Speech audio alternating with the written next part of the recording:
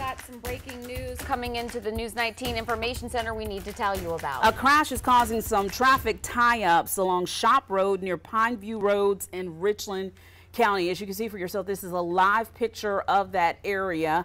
We can tell you there are multiple law enforcement agencies on the scene right now. There is no further information about what led up to this crash. All right, so we will let you know, of course, as soon as this gets resolved, but we realize that right now this is a high traveled area, especially on the way home. You definitely want to avoid this. Again, this is in Richland County, Shop Road and Pineview Roads, so avoid that area while they get this scene cleaned up.